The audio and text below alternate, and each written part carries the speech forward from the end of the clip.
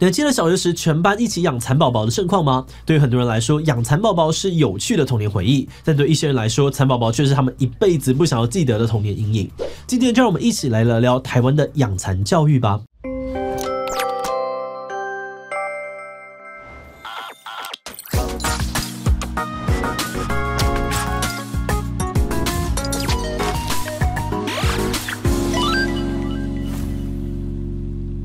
Hello， 大家好，我是志祺。养蚕宝宝是很多台湾人的共同回忆哦。在小学3、4年级自然课的时候，老师会规定每个人都要养。以前的福利社跟书局呢，也会卖一盒一盒的蚕宝宝跟桑叶。很多人都记得那时候呢，每天起床第一件事情就是打开盒子看蚕宝宝，喂他们吃桑叶。如果买不到桑叶呢，还会拉着爸妈一起去野外找桑树。不过呢，养蚕宝宝虽然很有趣，却也是呢很多人的童年阴影，因为蚕宝宝呢实在是太容易意外身亡了。很多人呢，不管怎么养哦，就是看不到它吐丝的那一天。究竟养蚕宝宝的传统是从什么时候开始的？今天我们会先从养蚕教育的背景谈起，再一起回忆当年我们养蚕宝宝时一定遇过的状况。最后呢，只是来看看现在的小朋友还需要养蚕宝宝吗？不过在开始今天讨论之前呢，先让我们进一段工商服务时间。说到心理健康，你会想到什么是忧郁症或其他精神疾病？其实人的喜怒哀乐、焦虑啊、倦怠各种情绪也都是心理健康的一部分。而就像身体一样，心理也需要我们找时间关心跟保养。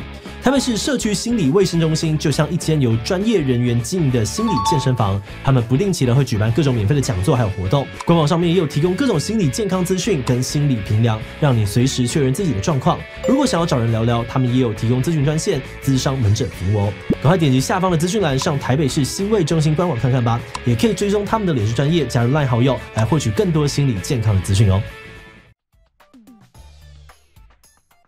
台湾之所以有那么多的蚕宝宝可以给学生养，其实和早年养蚕业的发展有很大的关系。台湾的养蚕业呢，大概是在清领时期出现的，在日治时期扩大发展。而当时日本人发现呢，台湾气温温和，桑叶终年常绿，而且没有特殊的病毒会危害蚕的健康，非常适合养蚕。于是日本人呢就决定将养蚕业转移到台湾来，生产的蚕丝再运回日本进行加工。而这样的决定也加速了台湾蚕业的发展。第二次世界大战之前，台湾蚕种制造厂呢就曾经达到41家，每年繁殖外销的蚕卵也高达了15万张。而在1970年代，国民政府为了改善农村经济，推行种桑养蚕的奖励政策，让台湾的养蚕业达到了前所未有的高峰。当时台湾每公顷的蚕丝生产量呢，甚至比韩国、日本和中国都要高。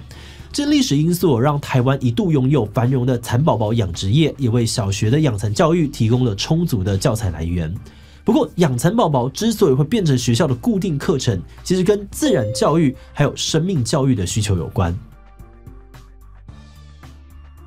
从我们找到的资料当中发现呢，1970年代就已经有小学的课程把蚕当作观察的对象，主要是因为蚕有几个特点特别适合拿来教学。首先，蚕从幼虫呢到成虫的成长过程当中，外形上会有明显的改变，对于小朋友来说观察起来很方便。而且蚕呢已经是被人类驯化的动物，性格温顺，没有攻击性，饲养起来也很安全。另外，由于蚕宝宝从出生到死亡大概花1到2个月，刚好在有限的教育时间内能够养完一个循环，所以很自然的蚕宝宝就成为了教材的首选。后来教育部在2000年的时候推动了生命教育计划，其中9年一贯的课纲当中就写到，国小3到4年级自然课当中，学生要饲养一种动物，经由观察来了解出生到死亡的过程，并且注意动物的生活环境和饮食，维护它的健康。这个课程的目的呢，是要让学生学会尊重生命、珍惜生命，也学会爱护大自然。从此之后，许多版本的教科书都加入了养蚕的单元，养蚕也就变成了小学生必经的全民运动了。不过，虽然蚕宝宝标榜安全好养，但是照顾起来却一点也不简单。在照顾蚕宝宝的时候，最大工程就要准备他们的食物，因为蚕宝宝的食物量呢非常的惊人啊，在吐丝结茧之前，大部分的时间都在吃桑叶。饲主呢常常要花很多的时间去准备这些桑叶，而且喂食前还要仔细的清洁，把叶子上面的水分擦干，不然蚕宝宝吃了可能会拉肚子。而另外，蚕宝宝居住的环境也很讲究，除了要把它们安置在温暖通风不潮湿的地方之外呢，还要小心的防范蚂蚁、蟑螂、老鼠这些蚕宝宝的天敌。还有饲主每天呢都要清理它们的大便，如果有蚕宝宝生病，就要马上把它们隔离，以免整盒的蚕宝宝都被感染。不过，即使大家很努力的照顾它们，要把它们养到变成蛾，也不是一件容易的事情，因为蚕宝宝太脆弱了，常常一不小心就死于非命。在网络上面，很多的乡民分享他们的蚕宝宝当年各种凄惨的结局。有的人呢，把蚕宝宝拿在手上玩一玩的时候，不小心就捏死了；有的人呢，被同学恶作剧把蚕宝宝丢在椅子上面，结果辛苦养的蚕宝宝也被一屁股坐死了。也有些小朋友呢，用麦克笔帮这个蚕宝宝涂色，结果蚕宝宝就融化死掉了。还有不少人表示，某天一觉起来呢，就发现蚕宝宝已经被蚂蚁吃光了。而为了防蚂蚁呢，有的人会把蚕宝宝的盒子放在水盆中央，结果弄巧成拙，蚕宝宝自己掉到水中淹死了。各种稀奇古怪的死法呢，让大家的蚕宝宝变成蚕宝宝，而那些惨不忍睹的画面，也成为了很多人不愿想起来的童年阴影。不过，就算成功的把蚕宝宝养成了蛾，也顺利的产下卵，孵化成了小蚕，还有更头痛的命题要面对，那就是该怎么处理这些蚕二代呢？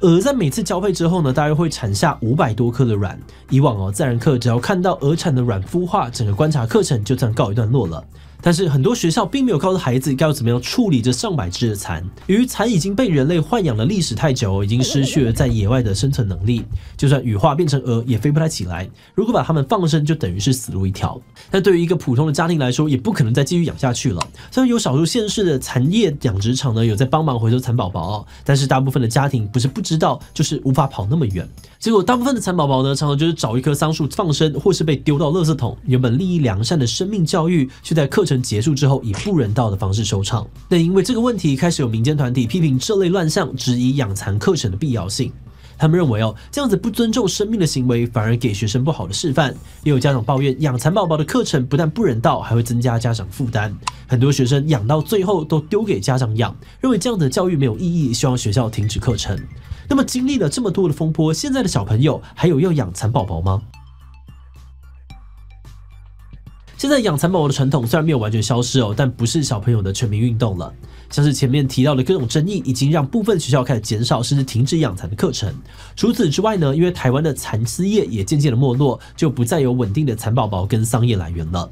而现在很多学校的自然课呢，都改用其他的方式来做生命教育。有些学校呢，会带小朋友去菜园观察蝴蝶的幼虫；有些学校呢，则让全班在教室一起养几只蝴蝶或者甲虫，让学生轮流的照顾观察，不用带回家。还有一些学校呢，则是固定跟养蚕团体合作，安排学生到蚕丝教育馆观察，现场呢就可以看到蚕的成长过程，不用再自己养蚕。或许再过几年呢，养蚕宝宝这件事情就会完全的离开国小校园，成为时代的眼泪也说不定哦。